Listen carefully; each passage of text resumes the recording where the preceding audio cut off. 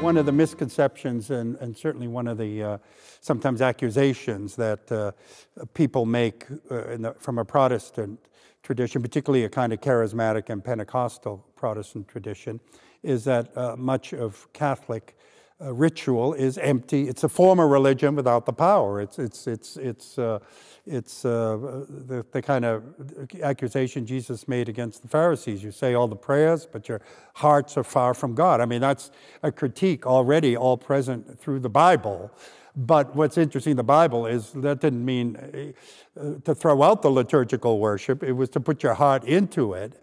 And I find that actually over the long haul, the kind of charismatic way of doing things without the kind of grounding in the liturgy eventually burns out. It just does. The reality is there's a wonderful book written by a fellow named Charlie Hummel back in the heyday of the charismatic renewal called Fire in the Fireplace.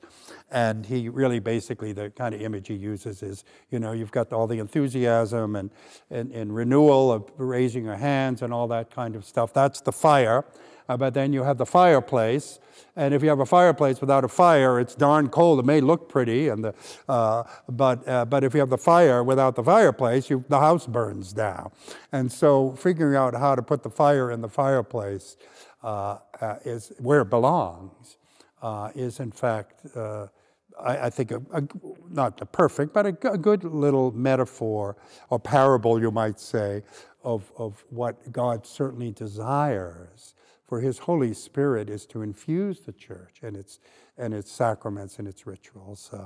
I've been doing a series of, I've been doing a mission recently, which actually I've done a number of other times, what I call the charismatic dimensions of the sacraments.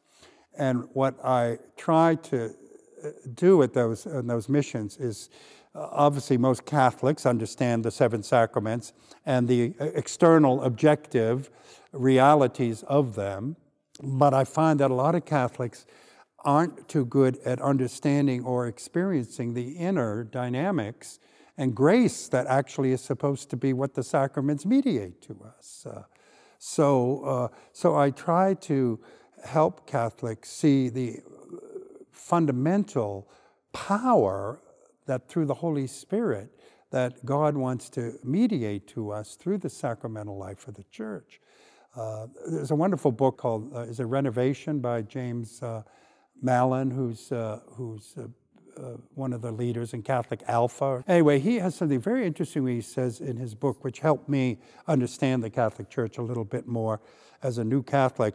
He said, we have so emphasized the objective nature of the sacraments, the ex operato, to use the Latin terminology, and that we have lost the subjective dimension of the sacraments, which is ex opere operandi. In other words, there is a role that the person who receives the sacrament has in receiving the sacraments. I mean, this is actually quite Protestant, but Catholic, if you know what I mean. It's, faith. There needs to be some kind of expression of receptive faith for the objective grace of God to be received and make a difference in a person's life. Otherwise, it's magic. So trying to emphasize and teach Catholics how to receive, for example, let's take confession. How many people walk out of the confessional absolved, but they're still feeling guilty? They're taking their sins, they brought them into the confession, and they take them out again.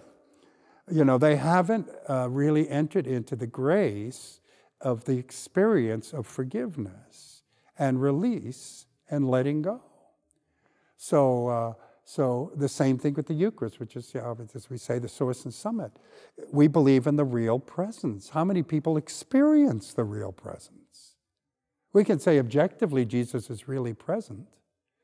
But most people can't wait to, if Jesus were really present here, the people wouldn't be scurrying around to get out, in 30 minutes, while the last, I'm walking out of the church, they're already filed up behind me, heading out, even though we haven't finished the final hymn. Something is on the subjective, personal, experiential side, I think is missing.